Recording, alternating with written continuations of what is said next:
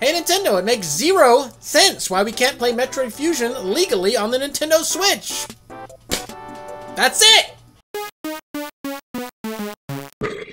I'm always out and about looking for something fun to talk about in the world of gaming. I don't want to talk about just any random thing. I don't want to make an eShop video going, hey, check out these sales! Half off of Dingery-Doo 5! Not my type of thing. I want to talk about stuff that I genuinely find interesting and have something to say in regards to. And this was very interesting to me. Unavailability of classic titles is holding game culture back, says Platinum Games' Hideki Kamiya. You know, the little glass-wearing bastard that tells us Bayonetta 3's development is going smoothly every year. The way we play and consume classic video games has become a hot topic of late, thanks largely to some rather shady practices being employed by collectors to boost the value of certain titles. They're talking about WATA selling a sealed Mario for $2 million. It's all just like a little inside scam to boost the values of their collection. There's a million videos about there about how WATA's sketchy. If you want to learn about that, go check that out. It's very interesting. And WATA, hey! While some people are keen to increase the value of their collection while it sits on the shelf, those of us who simply want to play and enjoy video games are losing out because in a lot of cases the reason retro games are worth so much is down to the fact that there's literally no other means of playing a certain game or other than in its original form. This comes from Nintendo Life, by the way. I apologize. Tip of the cap to the UK boys. Hello, my lovely people. VGC posed this question to Platinum Games' Hideki Kamiya, an avid retro gamer and collector. He says that he understands the appeal of getting a particular physical title in the best possible condition, but laments that people who simply want to play games are often missing out. As a collector myself, I understand the lure of wanting to have that game in sealed package. People want the value of that package and not necessarily the game itself. But as a fan, it's a problem if somebody wants to play a game, but they can't get it because it's being traded in these ridiculous marketplaces. And it's absolutely true. Sealed games, even loose games, like I was stated earlier, I want to play Metroid Fusion. Metroid Fusion loose on eBay. It's just going through the roof in price right now because, hey, Nintendo's promoting it all over social media. They're like, man, are you excited about Metroid Dread? Well, Metroid Fusion's the one before this. It's a great game. You should play it. And everyone's like, really? How do we do that? And they're like, buy a Wii U. It's on the virtual console over there. Not here. Not on the Switch for, you know, we could do it. It's possible. You could also buy, you know, the bootleg version or download it illegally, which we obviously would be against. But hey, the only legal way you can do it is to do that, really. Just to buy a Game Boy game for an unbelievable expensive amount or buy a fucking Wii U. It's like you have the game. You own the game completely. It's like right there. Just go, here, consumers would like to buy this. Let's allow them to give us money in exchange for a good that we have. There's no problem. This is just something that can happen. He had particularly stern words to say about those companies which own the IP to certain desirable games, but don't make them available digitally at a reasonable price.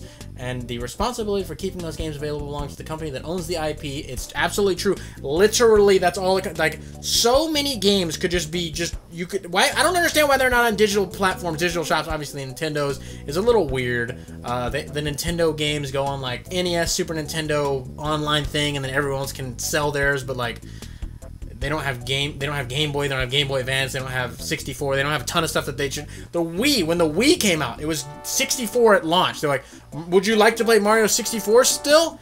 Here! That's, you telling me the Switch can't do that? If you genuinely are defending Nintendo and saying the Switch can't do that, you are an absolute moron and you don't deserve to be here.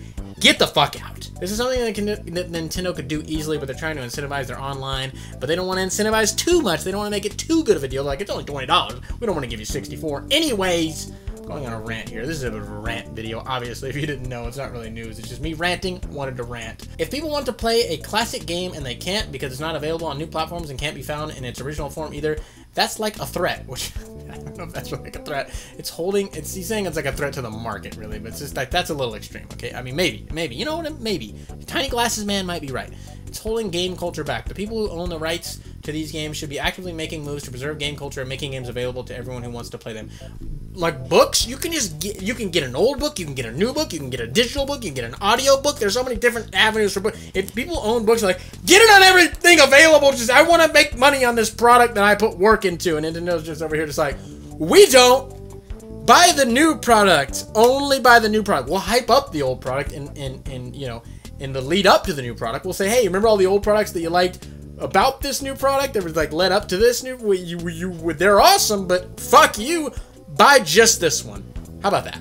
Well, they think people are gonna buy Metroid Fusion and be like, alright, I'm good. Fusion was tight, but like, I'm good, alright? No, if anything, if you make Fusion available, people could dip their feet in for a cheaper price. You can put Fusion for $10, $15 on the eShop. They go, ooh, that's delicious. I would like more of that. And here it is. Here's my 60 doll hairs. Give me the gum. And then there you go. It really is only better for everyone involved, but I feel like Nintendo just doesn't see it. They're like, nope, can't do that. It's going to water down this new product. Who knows what they're thinking? Anyways, Nintendo Life just goes on to be like, hey, this is really ironic that they do this because they charge games for higher amounts and blah, blah, blah, blah, blah.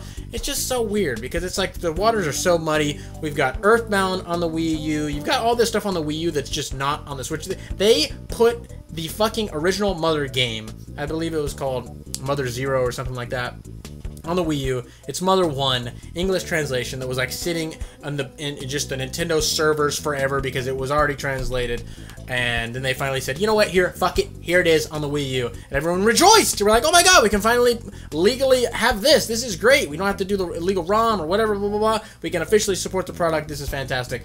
And it was just left on the Wii U. And it's just over there. It's just, that's it. You want to play it legally? Go buy a Wii. That's it. The only way to play that game legally is to fucking get a Wii U and download it on the eShop. Like, what the hell, Nintendo? Why do you make it so hard? We're 4 years into the Switch, and you trickle these garbage-ass, not even the games we want, like, look, it's Clay Boys 2 on the Super Nintendo that 10 people bought. Remember that game? No one remembers it, Nintendo.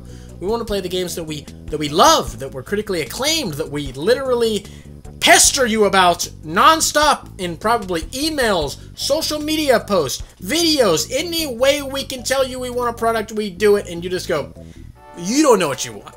Trust me, you don't. You want this random bullshit that no one's ever heard of. Blows my mind. Anyways, Nintendo will never learn. Obviously, we are decades and decades into this, and it doesn't change. It won't change unless maybe we get some new younger people in the higher ups at Nintendo going, hey, I grew up wanting these things and you guys didn't listen, so I'm going to help do this because I know this will do well for the company. It's going to do well regardless. Like, literally putting Metroid Fusion on the eShop to buy would not hurt anything. It's not going to be like, well, I'm going to unsubscribe from the Switch Online now because they got Metroid Fusion. Like, why would I do that?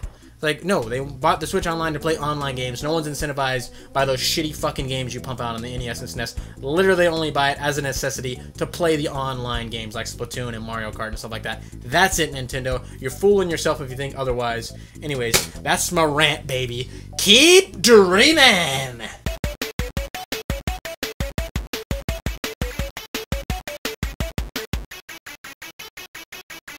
So I want to say thank you to your loyalty. Thank you for your support.